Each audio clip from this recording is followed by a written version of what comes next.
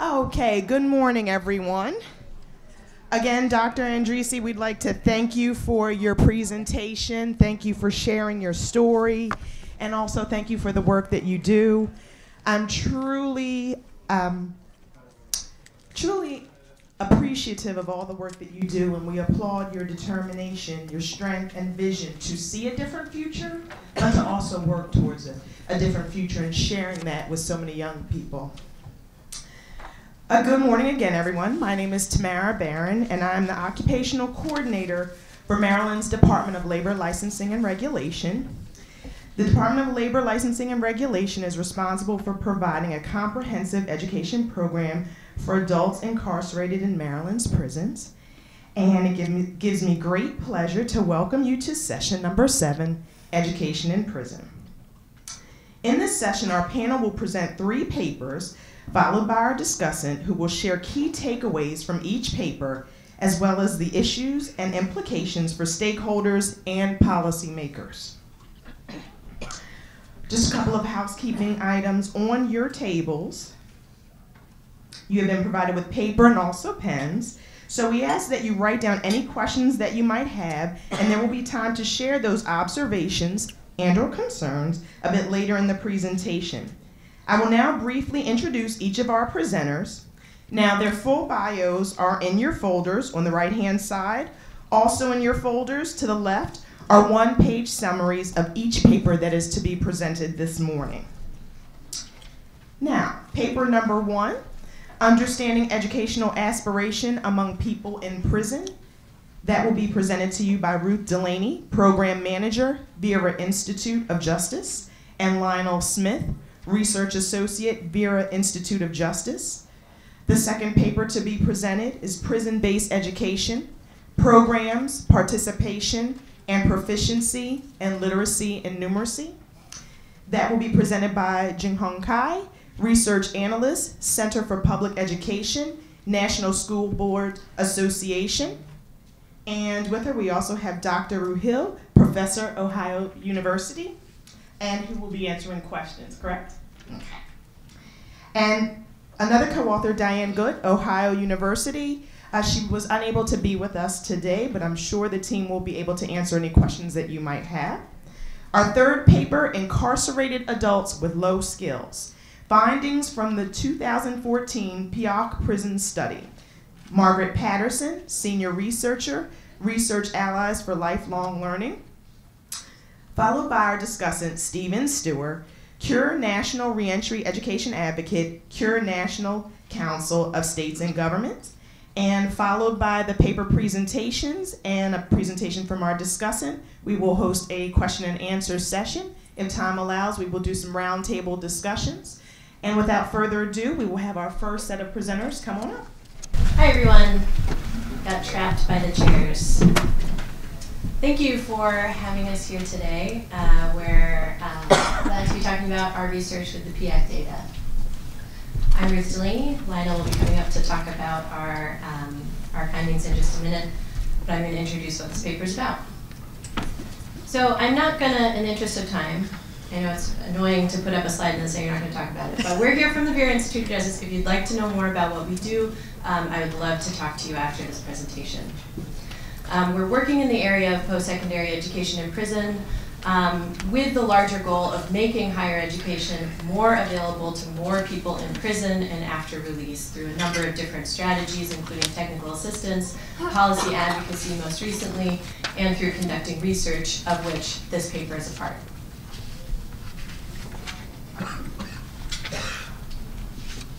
So this paper examines educational aspiration among people in prison, specifically the role that cognitive skills and demographic and socioeconomic factors play in shaping interest in education programs. The backstory to this is that the majority of the research on education in prison has focused on outcomes relevant to criminal justice policymakers, specifically recidivism and employment. Much of this research calls for randomized controlled trials to control for differences in motivation, ambition, and other characteristics of students who enroll in higher education in prison as compared to those who don't. These statements tend to frame motivation as a binary characteristic, as if it's something that exists within a student or does not. Our interest in the PIAAC data and what became this study stemmed from this question of motivational differences between students who enroll and those who don't, a very important question to understand the outcomes that we're seeing.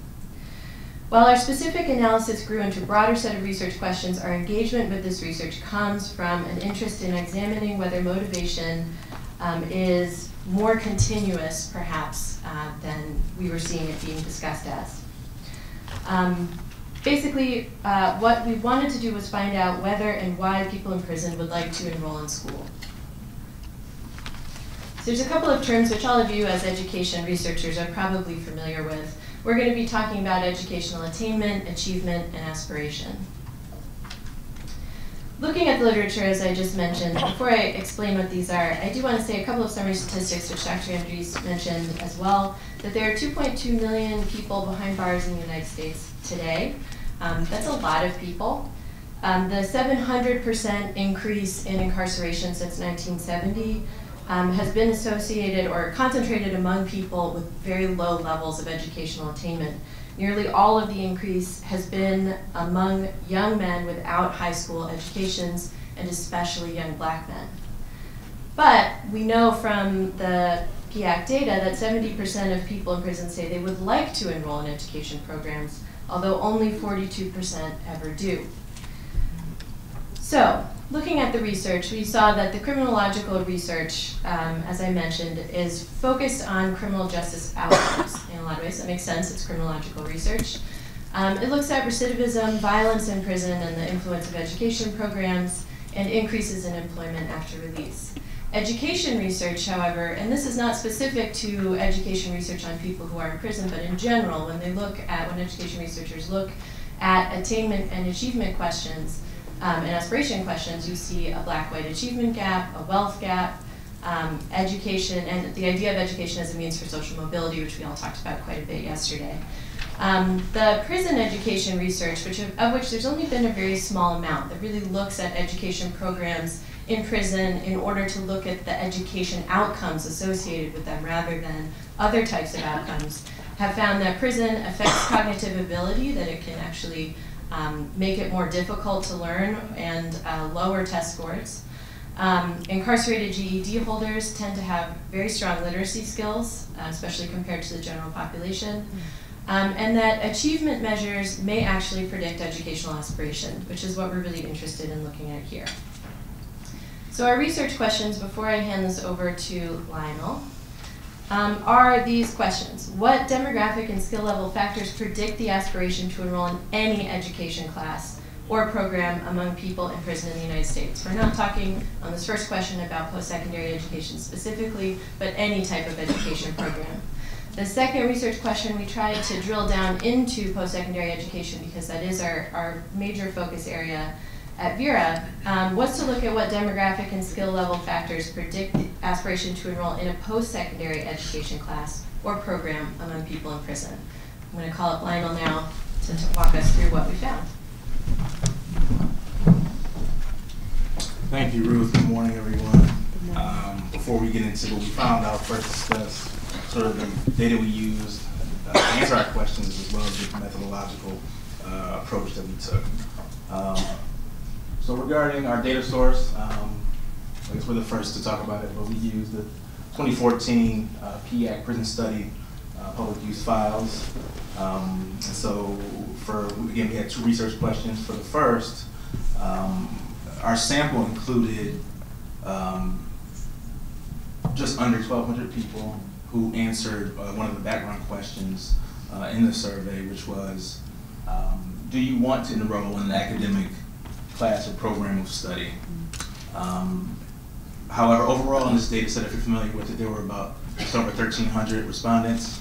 The reason that our initial sample is lower than that is because this initial question was only asked to, one, those people who were not currently involved in the education programming while in prison, and then two, those who indicated that they had attained at least the 7th grade level of education. So there was a couple hundred people who were omitted from our sample. And for our second research question, the dependent variable, was a subsample of that initial research question 1 sample, which is those who indicated they did have a desire for education, those who indicated having either interest in post-secondary education or higher or lower. Right, so we made that a binary variable. Originally, it was a categorical variable that had 11 different valid responses corresponding to different levels or types of education programming that one could desire to receive, ranging from grades 1 to 6 all the way through a doctoral degree. In terms of method, we use in research question 1, we use a binary logistic regression, and we use a total of 4 different models, again to assess sort of the variables that were statistically significantly associated with having a desire for educational programming. And then the second research question, we intended to use a binary logistic regression, but as I'll explain later, we had to resort to a different technique, which was the chi-square test of association. Just to quickly, I've already been flashed already, so just to quickly kind of go through the data and the variables that we use. So again, we have 2 research questions. So for each, we used a series of covariates as control variables, gender, age, race, racial identification, one's own personal education attainment level, their own, if they knew it, their parental education attainment level. And then of course we used the cognitive domain and variables, literacy and numeracy. And for other reasons I probably don't have time to explain, we did not look at problem solving in technology-rich environments. All right, on to the findings. So in terms of research question 1, before I get to the findings of the regression analysis, first thing it's important to highlight sort of the descriptive statistics of those who first indicated they had a desire for any type of educational programming. So among those who were asked, 70% of the respondents did in fact indicate that they would like to enroll in some education program of some type, and we just looked closely at, these are descriptive statistics of those who said yes, right? So among the females and males, over 70% and above, and I won't go through each one. What I will highlight are 2 things. The first is notable, those who are 55 years old or above, most respondents indicated that they did not have a desire for any type of educational programming. And then the second thing I'll point out here is if we look at the cognitive domain mean scores, for those who said yes, they had a desire for both literacy and numeracy, they had on average higher scores in those domains than those who did not have a desire. So on to the regression findings. So again, we ran 4 different models. So model 1 just included the covariates, demographic variables. Model 2 had all the covariates plus just literacy plausible values. Model 3 had numeracy, covariates and only numeracy, and then model 4, we included both types of cognitive domains. Here displayed are the odds ratios only for those variables that were significantly associated with having a desire for education. As you can see, so the reference groups for age, for example, were those who were 25 to 34. So in comparison to that group, those who, for basically 35 and above, and each of the models that was statistically associated, significantly associated with having a desire. Regarding race, only for those who were of Hispanic or Latino origin, that was the only sort of significantly correlated race variable. And then regarding the plausible values, each of them were significant individually in their respective models where they were by themselves, but then when we put them in the 4th model together, they both became non-significant. So the summary is, one thing I'll say is among the youth prison population, higher cognitive skills are associated with a greater interest in educational programs. Really fast, cross tab. So research question 2 again looked at those who specifically desired a post-secondary education or higher. So among those who first said they had a desire for education, 81% of those said that they actually had a desire for post-secondary education or higher. I won't go through the same chart again, but I think, again, a couple of things are important. Remember I mentioned before, 55 and above, overall they did not indicate a desire, but when we talk, for those who did, nearly 90% of them indicated they had a post-secondary, a desire for post-secondary educational programming. And another thing that's very important to note here is that below high school, so for those who did not have a high school degree or equivalent, already the minority of them in this population indicated a desire for post-secondary education.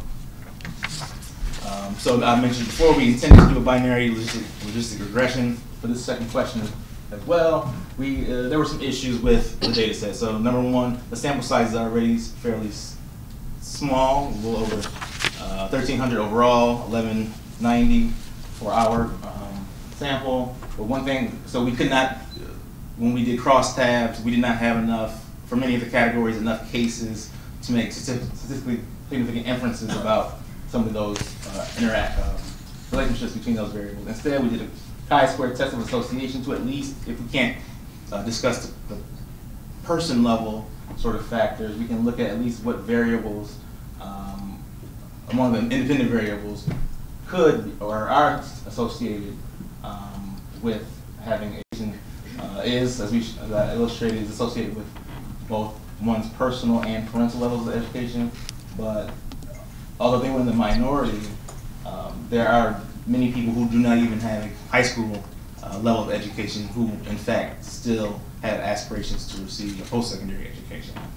And with that, I'll just, Ruth will talk very briefly about the implications of our work. I'll be very brief because I have been on the later end of panels before, and I know it's very rude to take time at the beginning. So very quickly, aspirations, what we've learned from what Lionel just talked about, we see that aspirations in prison outstrip opportunities. High school is the highest level of education programming that is consistently available in prison, but we see many people are interested in post-secondary opportunities. Some states mandate high school completion in prison, but not all do.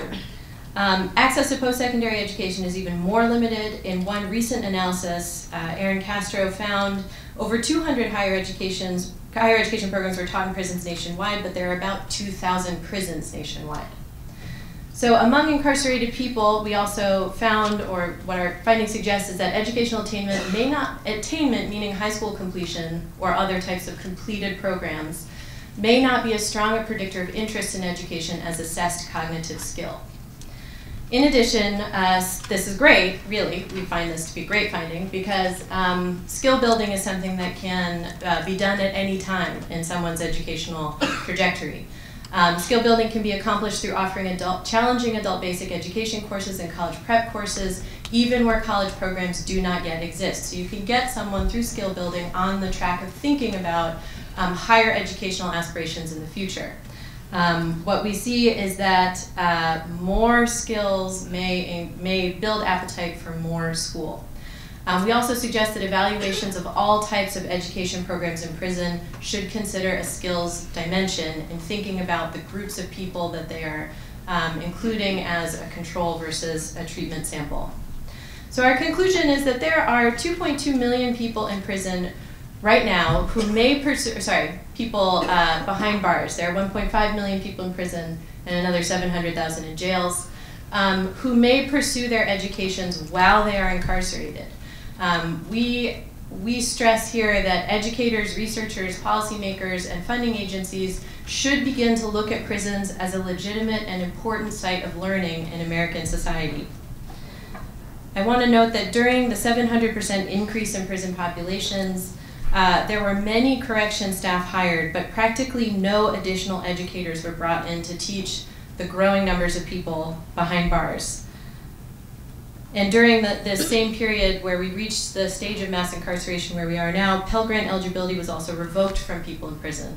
So while there's been an increase of the number of people in prison, a lot of interest among those who are in prison to pursue education, including post-secondary education, there's been a narrowing of opportunity that has accompanied that growth.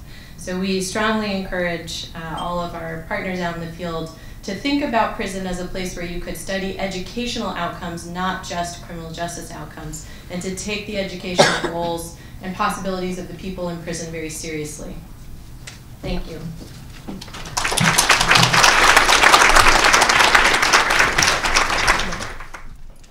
Good morning, everyone. First, I want to thank the PIAAC team and my team, Dr. Ruth and Dr. Good. My name is Jinghong, and I will present, and Dr. Ruth will join me to answer your questions. And here, our study focuses on 3 Ps. Programs. In PIAAC data, PIAAC data is very rich, so there are many programs surveyed. So in our study, our programs are focused on adult basic skills programs, and GED programs, and job training programs. Second P is participation in these programs. And the third P is proficiency. We focus on literacy and numeracy.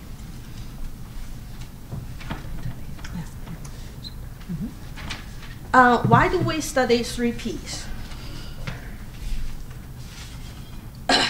The world prison population rate, based on United Nations estimates of national population levels, is 145 per 100,000 people. But the United States is 670. And we have evidence to say correctional education works. Correctional education can enhance post-release employability and reduce recidivism. However, the recent 2018 RAND meta-analysis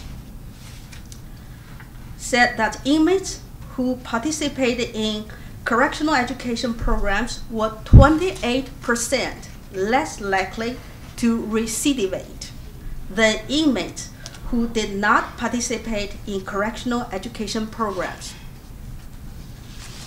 But they also found inmates who did not receive correctional education were as likely to obtain post-release employability as inmates who did receive it. So the question here, what's wrong with the programs? Or there are some other factors. We know the factors. One is the social stigma. When people are out of the prison and they are suffered from more difficulties to look for a job. But for programs, do we really do a good job to prepare them for the jobs, the post-release re-entry?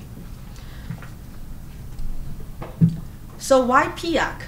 And at the very beginning, I said when I look at the PIAAC and we find PIAAC is really rich data, we can compare skills level, and skills use between household and the incarcerated population.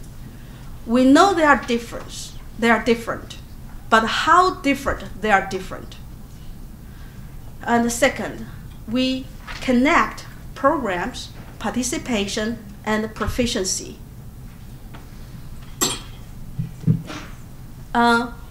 These are 3 selected research questions we would like to present here. First, we want to compare these 2 populations with 3 indices: education levels, number 2, literacy, numeracy levels, and number 3, use of skills in life and at work. The second question, we want to ask why inmates who want to participate in these academic, we say the basic skills and GED programs, or job training programs, or CTE programs. And question 3, are inmates who participated in educational programs more likely to use more literacy numeracy skills than non-participants? So this is about whether they can continue these skills and they can learn the skills and continue use the skills. And our method for first question, we look at the percentage of each population in education. So we look at no high school diploma, medium, high school diploma, and or some college, but they didn't have a degree. And high means they have degree, college degree or AA degree.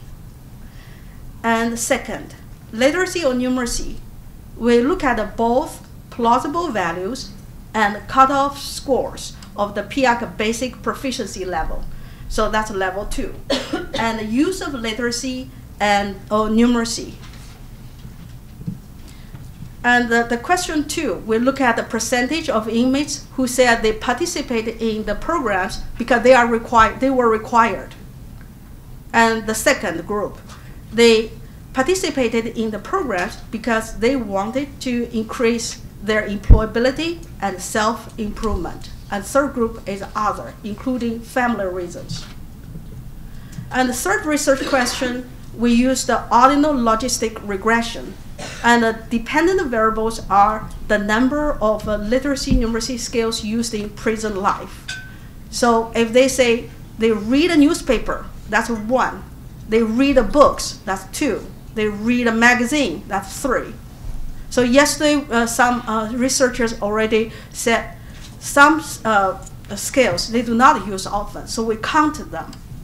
And independent variables are one is they completed or not completed a higher education level during their incarceration. And second, they participated or not participated in vocational programs. The control variables including their proficiency levels in numeracy and literacy, and the demographics, gender, age, and race. And the third one, we control the inmates who said they want to enroll in academic programs. And the results for the first question, only 6% of inmates have a high level education, but in the household, 36%. And for the low level education, for the incarcerated population, 30% low level. But in the household population, it's only 14%. 29% of inmates have literacy below level 2, but household, only 19%. 52% of inmates have a numeracy level below level 2. In household, it is only 29%. And this is, we visualized their life and their work, how they use their skills, reading, literacy skills, and numeracy skills. The orange bar represent the people incarcerated, and the blue bar represented the people in the household. And the second question, the reasons. 73% of the inmates who enrolled in basic skills programs wanted to improve themselves or increase their chances for employability. 79% of the inmates who during the incarceration completed a level of education higher than the level they had prior to prison wanted to increase their chances for employability and for self-improvement. And the third results, inmates who participated in vocational training were more likely to use more at literacy and numeracy skills in prison than inmates who did not. Unfortunately, we did not find the same likelihood among people who completed a higher education level. And for the implications, as almost 1 in 3 inmates have education levels lower than high school diplomas, expanding programs targeting basic skills is a must. And second, participation in vocational programs is positively associated with skill use. So CTE need to receive more resources in correctional education. of course, our research has huge limitations. And we explored the venue effects, dosage effects, and delivery, course delivery, but unfortunately we didn't find any useful results. It's our research skills we still need to improve. So we need a more study on the effectiveness of programs. Second, in our model, we found Black people incarcerated use more literacy skills than white people in prison. We have not figured out why and how we can use these resources. And we suggest the demographic factors should be studied to identify possible cultural differences in the use of cognitive skills. Thank you very much.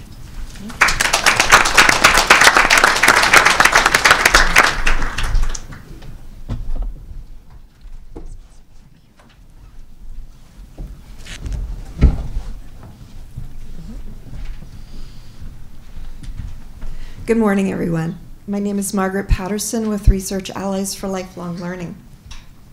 And my topic today is incarcerated adults with low skills.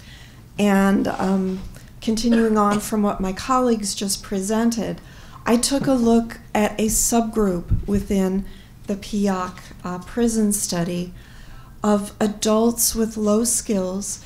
And what I mean by that is not simply low skills, but adults with less than high school educational attainment. And we'll see later how that connects with the low skills themselves.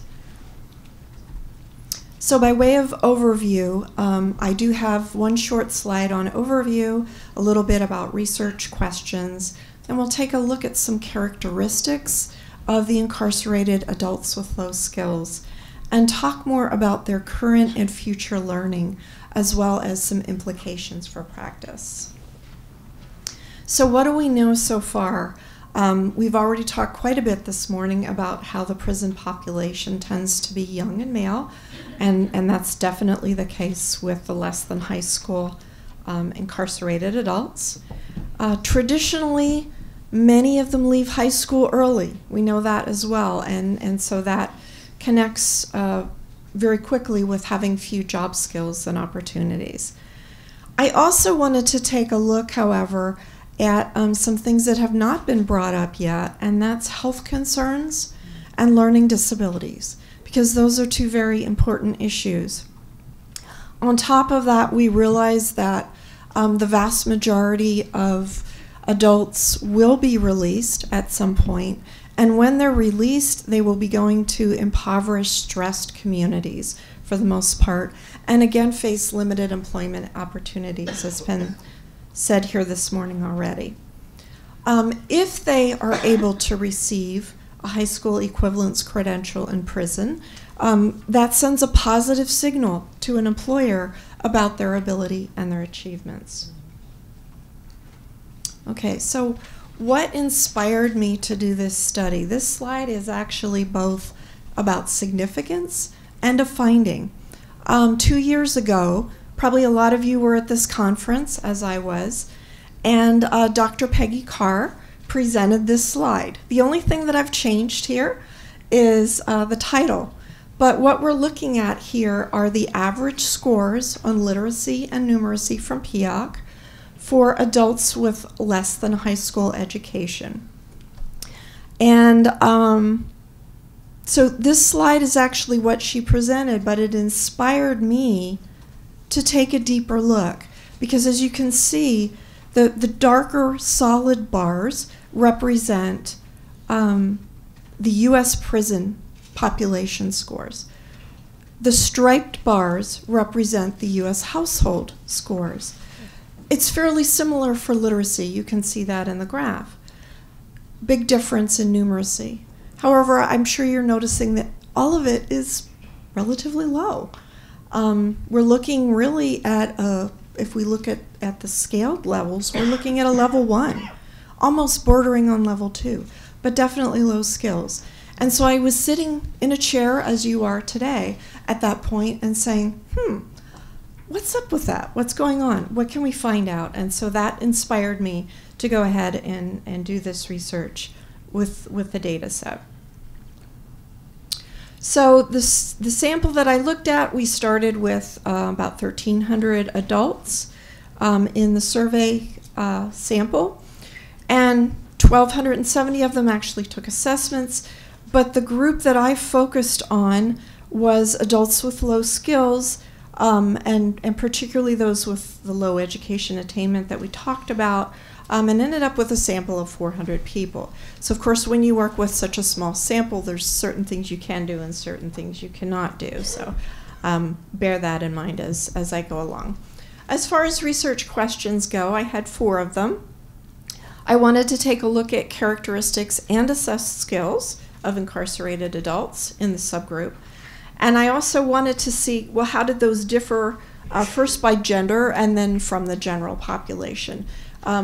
I've written 5 PIAAC papers to date, and the first one that I looked at quite a bit of what had happened with the less than high school folks in the general population in terms of whether they learned or did not learn. And so I had some questions related as a follow-on to that work. And then I wanted to know, all right, well, what role does learning currently play in the lives of adults who are incarcerated, and what are their future learning goals? I thought that those would be important to take a look at. So I looked at a number of variables as characteristics. They're all listed here. I'm not going to go through them in detail because you can certainly take a look at those. But again, I was interested in what they were studying currently, learning strategies that they were using, and their reasons for participating. And then, as I said in the 4th research question, their future goals and their reasons for looking at learning that way. This is definitely a descriptive study. I did not do prediction. I did not attempt to look at causality in any way. I thought it would be important to determine practical significance by looking at a 95% confidence interval as a threshold of twice the standard error to make sure that differences were truly meaningful. Okay, so some characteristics. We've already talked about, the predominance of men. The median age for this subgroup was 25 to 34 years. We saw quite a bit where their parents' highest education level was also less than high school education attainment. And that was occurring for, about the same percentage of mothers as for fathers. Some things that perhaps have not been brought up in previous studies with less than high school adults in general, but particularly for the incarcerated population, is we have an overrepresentation of folks from the South. And I think that's something that needs to be pointed out. The employment information that I'm looking at here in this chart, what I've circled here is the percentage of those that were unemployed. And of course, this is their status before they were incarcerated. So very high unemployment rate and low employment rates. It looks like the circle shifted. That happens. We also see a very high percentage of incarcerated adults with low skills who are not married, and many of them never have been married, and I think that's an important indicator as well. So do they have that connection with family, with partners, spouses, is important. A few other things that I was able to find out about them is that on average, they got to grade 8.8. That's very low. And going along with that, we had a really high proportion of those who were leaving school up to the age of 15. That's very young to be leaving school. To me, that's a very strong indicator of what's going on in their lives. Their top reasons for leaving school were things like they did not like school, they wanted to work, or some of them had already been involved in the criminal justice system at that point. The reasons were different for men and women. I will not go into that because of time constraints, but they were different. You can see that in the paper. As far as health characteristics, high rates of fair or poor health, particularly for the women, even more so than for the men. And high rates of vision difficulties and hearing difficulties, essentially at twice the rate of what we were seeing in the general population of less than high school adults. I've written quite a bit over the years on learning disabilities, and so that was one of my questions. You know, what rates of learning disabilities would we see? And it's very high. It's 37.1%, which is actually 4 times the rate of the general population overall, regardless of education attainment. So for current learning, a little bit more than a third were pursuing education while incarcerated. And what we noticed, because we limited to folks with less than a high school education, a lot of them were either in basic skills or in GED preparation. That was the only model of high school equivalency at that time. But the big news here was that a very small proportion of them actually finished their programs and got the high school credential. We're only looking at 5%. As has already been pointed out, about 70% want more education. So when we look at future reasons, they're talking about things like a job after release or increasing their knowledge and skills. And of course, because of this group being a low-skill group to begin with, they want to focus on that high school equivalency credential, but many of them did want to go on to post-secondary and associate degrees. So I will wrap up with implications for practice. Without at least that high school education, incarcerated and re-entering adults are going to be left educationally vulnerable. That's just the way it is. They'll be going back to those impoverished, stressed communities and trying to make their way through, as we've heard quite a bit this morning already. And so I am recommending that correctional programs, reentry programs, need to fully assess adults with less than high school education for skills and any unmet learning needs, including the possibility of learning disabilities if they have not been diagnosed already. I believe that prison officials have an opportunity to review who's in the programs that they're offering. As was mentioned earlier, there are a lot of programs offered, but who's in those programs, what are the parameters, and to find more ways to get folks involved in the programming so that they can complete the credentials that they need to. And then as adults re-enter society, I think those working with them need to be prepared for that and help them to get their needs met in the context of the circumstances that they face.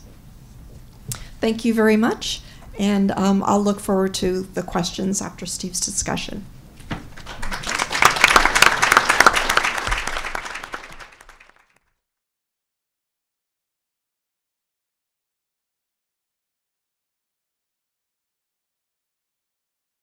Good morning. Good morning. Come on. Good morning. Why don't you stand up a second? We've been sitting here just a second. Come on, stand up. Wake up. And you can do the hokey pokey. And now you can turn around. And now you can sit down. Thank you. I want to thank the panel here for these papers. And I want to thank Jaleh for asking me to participate. And to bring some remarks about the papers. Those are reality. Look out the window and I see Georgetown University. I came here in 1967 to get my master's in linguistics across the street, and I lived here in Arlington. In 1964, I think, the mixed marriages were outlawed. In 1967, I'm still here. looking around and seeing the difference. I grew up in Chicago where we have plenty of segregation. But anyway, we're not that far from things that have, you know, that were really, that really affect a lot of what we're talking about, the prison population. I taught in high school in the district. I taught history and Italian and to inner city kids, and I would have parties at my house, and I would get a lot of remarks from people, especially when we go to 7-Eleven to buy sodas and things. And so, I mean, that's, thank God that's changed. Now I have one of my daughters lives in Falls Church with her African-American husband, and my grandson, who, black, white, who knows, who cares? And it's a different world, and I don't feel, so I'm optimistic that things have changed. But I just bring this up because it really, as we talked a little bit about things yesterday, there's a whole racial tint to everything we talk about when we talk about corrections. I also want to just take a second for those of you who know John Linton, the Correctional Education Program Director who's retired, and his successor, Sean Addy's out here. He's doing okay. He has pancreatic cancer, but he's going through treatment right now. So for those of you who are very religious, I appreciate if you say a prayer for him. He is very religious. And I'd also like to, it's very sad to watch the Bush funeral, because a lot of us here worked at the Barbara Bush Foundation. Some of us were founders of that. And I think that was a time when prison education was beginning to get a little bit of traction, because Barbara Bush visited prisons. We had inmates who were tutors, who were on TV, and inmates who were being tutored. It's like we did people in the community who were learning to read. And so I see that we've dropped back from that a little bit in my estimation from that kind of a thing. So that's where I'm coming from. And also my remarks I'm not a researcher. I got my PhD in reading disabilities, and when I took statistics courses, those were probably the most difficult things that I had, the courses that I had to take. So, and so I relied on a lot of friends to help me through that course. So I'm gonna talk more about things I like in regards to these papers. The stuff that they talked about that has to do with practice and policy. Okay, so first off, the paper by here, let's do this. You're good. Okay. By Delaney and Smith, and I think it's a very important paper because it raises some really good issues. It demonstrates, I'll talk into the microphone here. It demonstrates how improving literacy and numeracy skills may lead to more educational interest for inmates. I spend my time now, I'm retired from several things, but I volunteer at the local jail and I run a tutoring program in conjunction with the college GED program, which is part-time. And we have tutors coming in from university college students. It's the P.D. Green program. If you want to look it up, it's terrific. So up and down the East Coast. And I have spent 2 years face-to-face tutoring. I had to learn my high school math all over again and help them learn how to use the calculator. And I watch people come in, I don't know how to do math. I never was good in math. I don't know how to write. And within 3 months of intensive instruction, they're passing their GED, a couple of them with college-ready scores, 25 years old, 30 years old. I threw a Howard Community College catalog on the table after one of the guys passed his GED with college-ready scores, and he said, "What's that for?" I said, "Sign up for anyone you want. You're now qualified." He had no idea that he could go to a community college in Maryland and sign up. He qualified for any one of those courses, and then he could go on, could even go to university to do the same thing. A lot of the folks we work with have no idea what education will do for them. And that's part of our job, to fill them in on some of that stuff. Anyway, so I like the point about how their learning skills can really lead to much more interest on their part. Yeah, because I've seen it, and it's not research, that's observation, but I like how the paper discusses high school completion, how it affects and improves personal aspirations, and I like how it provokes thought about assessing cognitive skills as a better motivator than academic and vocational assessment. I think that's an interesting thing that we ought to research quite a bit more. Is that a really better indicator? I don't know, but we don't look at that too much. Some of the issues that all this brings up, we got to keep in mind that I think many of us have studied corrections, history of corrections. From the 1800s until the 1900s, Bible reading was really one of the most important things, important reasons, and a lot of groups came in to teach inmates how to read so they could, they could be better people and understand the Bible better. It wasn't until the 1900s that we really talked more about the necessity of literacy as the industrial age and grew and all that stuff became more important. One of the things that has been pointed out by several people is that we have fewer resources than need. I mean, I dare say, and I have some colleagues here from Maryland who worked for the Correctional Education Program where I worked for 30 years. We had more resources 20 years ago than they have now. We had 10 or 15% of people in school, and I don't know what that is now. We put out 1,000 GEDs a year, and I know it's like half that now. We had more vocational programs, and that is true, as the RAND study pointed out, what some of the folks here pointed out. It's true in many states, with some exceptions. So also know that high school completion is not enough. It's just that gatekeeper for getting into other things. But it is the step that needs to be taken to get into most vocational areas, which has been pointed out also in one of the papers. And so we have to do a lot more. Bringing back Pell Grants is part of it. And I'm not sure what's going to happen now politically, but it's, we're almost at a time where we might get it back. So I think, so in terms of the first paper here, I think we have a lot of good issues and implications that were brought up. But I think one of the most important things is that motivation can be very strongly affected by building skills. Because I've seen people just turn their heads around about what they can do. So I think that was most important thing, one of the most important things I got out of that particular paper. A glass of water here. And the next paper, let's see, I think they're out of order here. So Incarcerated Adults with Low Skills by Margaret Patterson. I think she presents a more complete picture of the literacy deficits among U.S. incarcerated population. The PIAAC studies have done a lot of that, which hasn't been done before, so I appreciate that very much. It explicates issues with more demographic detail than ever before, and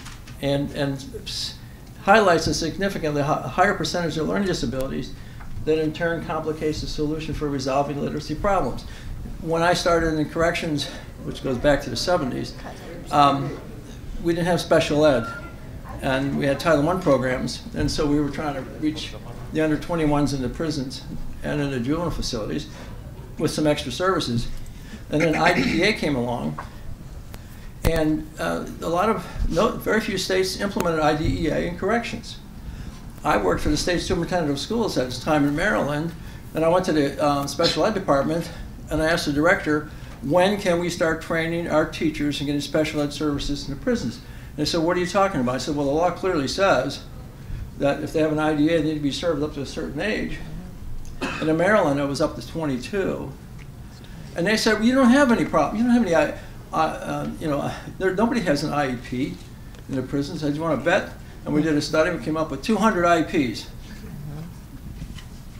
And then they started realizing they had something that they had to do. And we then started training teachers, special ed teachers. And they still have a special ed program. But a lot of states still don't do it. And I dare say most jails do not do it. Montgomery County, right nearby, the director several years ago asked me when I was working for the state if he had to take care of special ed. And I said, yes, you do. And so he asked me to come in and talk to the people in public schools. And again, they said, we are short 33 special ed teachers in public schools. We can't spare any. And so the director of corrections does like a lot of them do. Well, I'm going to sue you. What do you mean? The Department of Corrections is going to sue the Board of Ed? Yes. And that's what caused, they just didn't want to go to court over this. And so now there's 2 special education teachers coming to jail full time. It's a big problem. That's an exceptional jail. So I'm glad you pointed that out. So I'm running out of time, so let's go to the other paper. And so, you told me how to pronounce your name, and I'm not going to dare. You told me what it rhymes with. She said, my name rhymes with King Kong. So I am not going to try to pronounce it. and so I liked your paper very much, that the three of you have done. And I think it really talks a lot about the major programs that we do have. And it clarifies motivation quite a bit for self-improvement and employment. And that's what we always kind of traditionally look at. It compares literacy and numeracy skills of incarcerated with the free community populations very well. And it explains how we don't emphasize enough in our state and federal prison systems. The other thing that I really thought was unique was how you've really clarified how GED grads often move on to vocational education. Mm-hmm. And I know in my own state of Maryland, that was a requisite for most of the programs. You didn't get to voc ed until you finished your vocational programs. And some people may say that's not fair, but the reality for most of those trades is that's what happens in the community. Mm-hmm. So there is a direct relationship. And I also put what wasn't mentioned in this paper. There's a kind of a conceptual discussion or maybe an argument about the value of academic education, like an academic BA degree, versus vocational education, which leads to people changing their ways, so to speak, from being incarcerated to the free world. And I don't think there should be an argument about that. I think all of it's very valuable. People who go, it's very obvious people will go to four-year colleges while incarcerated, like to Barron and others, San Quentin. Many of them change because, as Stanley pointed out, you get a hunger for things, a hunger for something you never had before, maybe. And you can do that, I think, through academic programs, vocational programs, through GED programs. So I don't think there's really a fight about it. Shouldn't be a fight about that. Or we shouldn't be fighting each other because we didn't have enough resources to fight over. It's like three dogs scrapping for a bone. You know, it's not worth our fight. You know, we ought to get together. So I could go on with a lot more implications for these papers, but I'll leave it at that. I think that we have a lot of work to do. We don't have an attitude in this country yet to put more money into prisons.